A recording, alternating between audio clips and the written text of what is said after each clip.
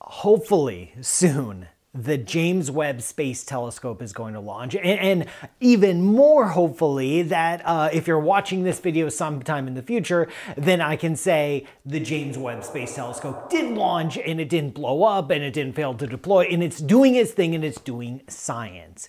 And it has been rightly touted as the successor to the Hubble. It is a massive telescope. I've done videos on James Webb. I'm excited for it. I've only been waiting a decade for it to launch, but now it's finally out there doing science. So what's next? And so this episode is going to be the top 5 space telescopes to look out for after James Webb. What are we going to get hyped up for now? Well, starting with number 5, and by the way, this is presented in no order whatsoever, except these are 5 things. So don't think I'm liking one or the other. It's just 5 telescopes. That's it. Number 5 is the Nancy Grace Roman Space Telescope, scheduled to launch in 2027, but don't hold your breath on that. You know how the whole James Webb thing went out. Anyway, it's been delayed a lot because James Webb has been delayed a lot, and so that's the Roman telescope is the next thing to come after the James Webb. So yeah, it got pushed back a little. In fact, it probably should have been in space already. This telescope has been had a very interesting history. It started out actually in the late 90s and early 2000s, these concepts called JEDI or JDEM, the Joint Dark Energy Mission. I forget what JEDI stood for, Joint Energy. I don't think so. It doesn't matter. And, but those projects weren't prioritized, and NASA selected other missions, other things to look out for. And then the National Reconnaissance Office one day said, hey, called up and said, hey, NASA, by the way, we have a couple like spare Hubbles. Do you want one? They said, really? Yeah, we just, they're sitting in a warehouse. We got nothing to do with them. They were going to be spy satellites. They should hold the phone closer, sorry. They're going to be spy satellites, but, you know, we don't need them. And they're like, really? Like things like NASA, like Hubble costs billions of dollars. Yeah, we know, but they're extra. Do you want them or not? So NASA took them, and they're the telescopes. These are Hubble-class telescopes, 2 of them. And one of them just happened to fit the specifications needed for this kind of new telescope that these scientists hunting for dark energy wanted. And so it became a mission. It became a thing. It revived all these concepts. And the mission was originally called WFIRST, W-F-I-R-S-T, for Wide Field Infrared Spectrographic Telescope. Horrible with acronyms. I sense a great deal of confusion in you. It doesn't matter. But that name is also a joke. It's a little pun because the aim of this telescope was to study dark energy, this crazy phenomenon, mysterious phenomenon, where we are seeing the expansion of the universe accelerating. So what does it have to do with WFIRST? Well, in our models of cosmology and the expansion of the universe and the accelerated expansion of the universe, we don't know what dark energy is at all, but we parameterize it. We include it in our mathematics and our calculations. And one of the letters we use as our variables in the math to describe dark energy is the letter W. So WFIRST, it's a mission that's primarily going to target dark energy. Yeah, a nerd joke. Anyway, it's since been renamed to name after the former chief scientist of NASA, Nancy Grace Roman. Amazing person. A good name for the telescope, and that's his point. It is going to be a massive galaxy survey, so it's going to map out millions of galaxies, map out cosmic structures, and try to tease out the nature of the accelerated expansion of the universe from that data set. In parallel with WFIRST, the European Space Agency is also launching a similar mission called Euclid, which is pretty much going to do the exact same thing. There's going to be a lot of overlap, and that's one of the reasons WFIRST/Roman wasn't initially funded, was because, well, the Europeans are already doing it. But hey, we get 2 galaxy surveys for the price of, well, like 3 or 4 galaxy surveys probably. Number 4, we have LUVOIR, which sounds like a very cool French word, but it's not. It is the, I have to check my notes for this one, sorry, the Large Ultraviolet Optical Infrared Surveyor. Oh, the S doesn't get to play a role in the acronym because then it'd be LUVOIRs and that'd just be weird, I guess. But anyway, you know how James Webb is super cool, right? And it's like a mega Hubble. In fact, James Webb is so big, it's such a big mirror that it can't actually fit on a rocket. It's too big. It's wider than a rocket fairing. So they had to come up with this very clever, very cool folding origami design to break the mirror up into these hexagonal segments that folded in on themselves and packed all nice and neat inside the rocket cone. And then when it deploys, or deployed, James Webb will unfold all of its mirrors and have this giant, gorgeous mirror. The biggest mirror, the biggest telescope we have ever had in space. So that itself is a major advancement over the Hubble. LUVOIR is like that, but on steroids. We're talking about an unfolding mirror made of 36 segments, adding up to a total telescope width of over 15 meters, 45 feet. That is a giant, giant telescope. And the thought of it being up in space is just ridiculous, where it doesn't have to deal with atmospheric distortion or anything. And this LUVOIR, it's just a proposed design, by the way. It's scheduled to launch in 2039, but that's just a made-up number. LUVOIR is like the astronomer's ultimate dream telescope, where it just does everything for everybody. Like the name suggests, it's doing ultraviolet, it's doing optical, it's doing infrared, it's doing all these wavelengths of light, and it's got all sorts of science targets. Just like James Webb has a broad variety of science targets, LUVOIR will have a broad variety of science targets. Like it's going to image the early universe, the first stars and galaxies to appear in our cosmos. It's going to study Jupiter and the moons and the planets of our solar system to incredibly high resolution. It's going to hunt for biosignatures on exoplanets, looking for signs of life around other worlds. It's big. It's big. It's literally a giant telescope that's going to be what James Webb was to the Hubble. LUVOIR. Competing with LUVOIR in these proposal, early funding, where do we prioritize our next batch of money, is another experiment called HABEX, the Habitable Exoplanet Explorer Telescope, something HABEX. HABEX is specifically tuned to hunt for life around other stars. And as a telescope itself, it's not all that super impressive. It's slightly smaller than the Hubble. But what makes it powerful, and what will make it powerful, is a star shade. See, HABEX is going to require 2 launches, one for the rocket itself and one for a very, very special object called a star shade that's going to fly out in formation with the telescope and block out the light from individual stars that the telescope is targeting. So you don't get any of the light from the star itself, and you only see the light from reflected planets.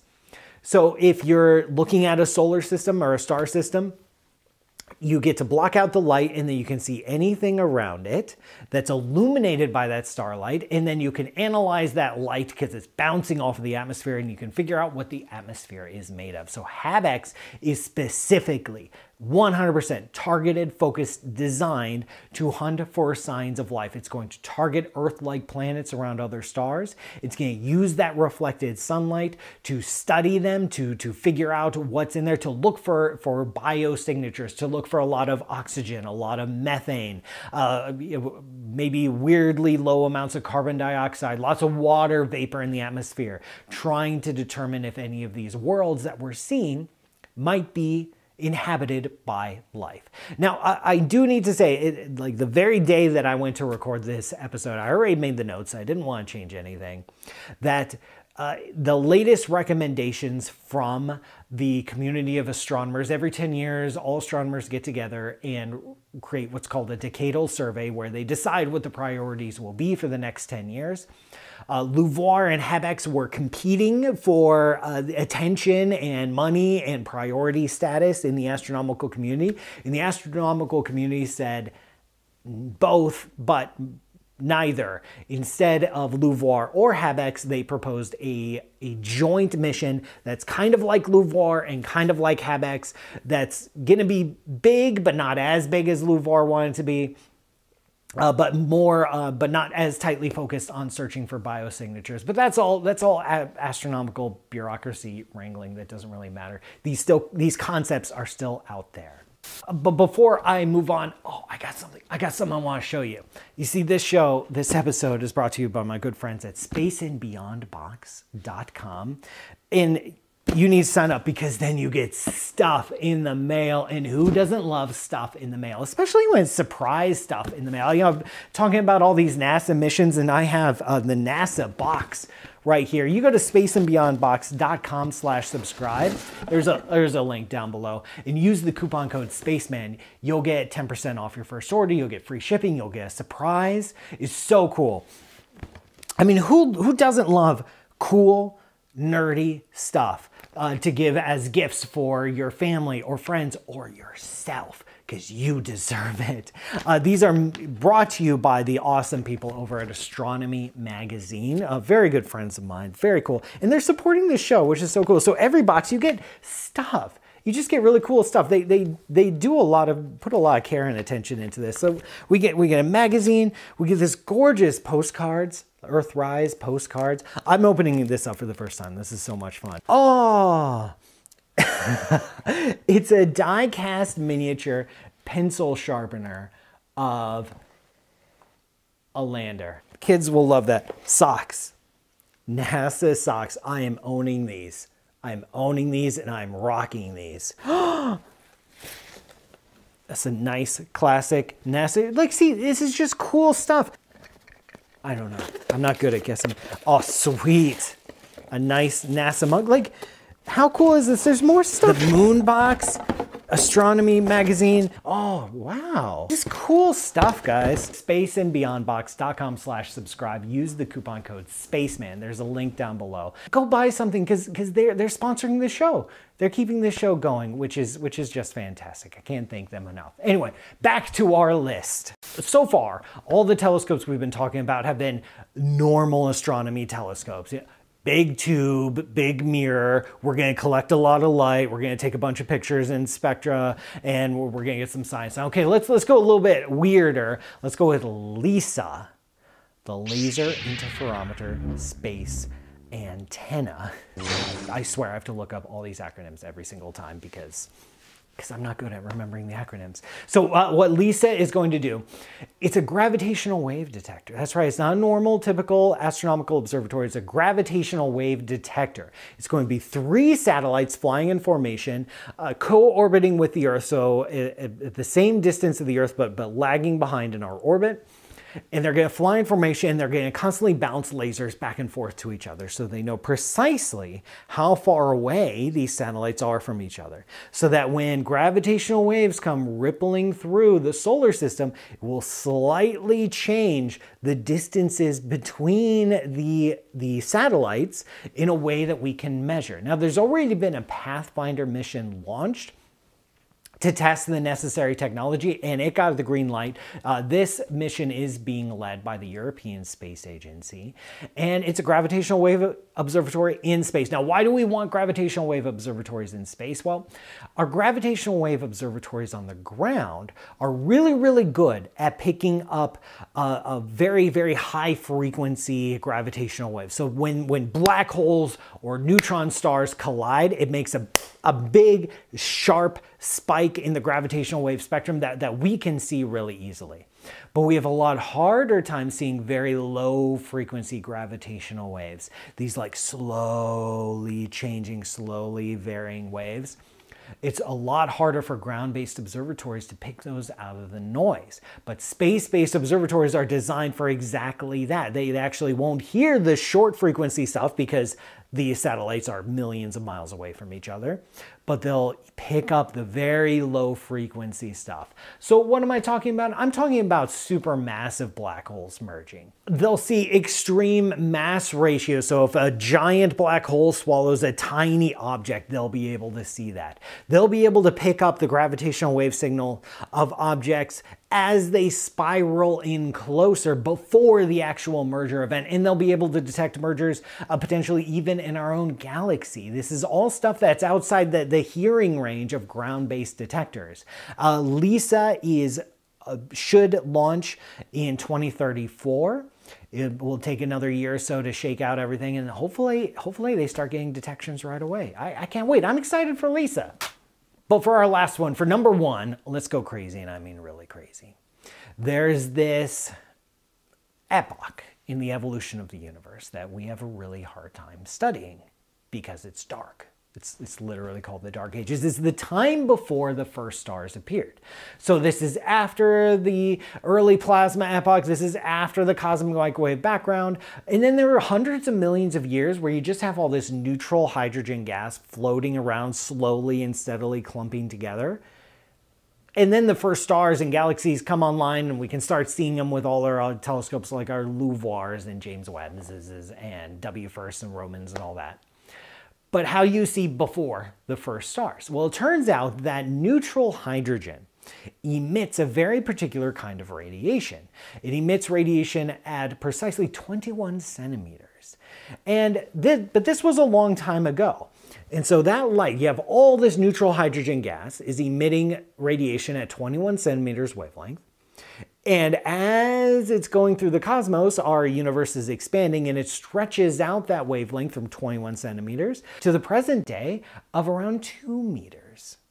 And 2 meters, that's radio waves. So actually, some of the radio static that you might get in your car antenna is left over from this very early epoch in the history of the universe, the Dark Ages. But that radio, the fact that you have to tune into your radio to hear it is exactly the problem. The Earth is swamped by radio interference. Radio astronomy is one of the hardest fields because we're constantly drowning in radio emissions that we make here on the Earth. So let's have a radio telescope, not on the Earth. This is the DARE mission, the Dark Ages Radio Explorer.